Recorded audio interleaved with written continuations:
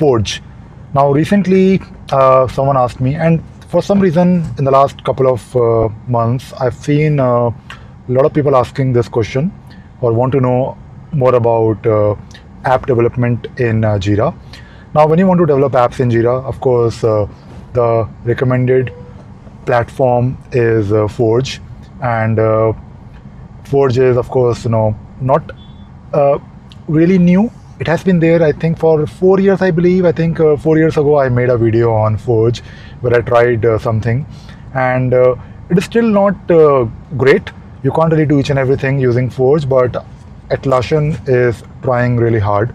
They are adding new features to Forge. They are adding a lot of capabilities, and I believe recently, I will probably talk about it separately. Recently, I think they added a lot of new modules in Forge. Now, the topic of the video is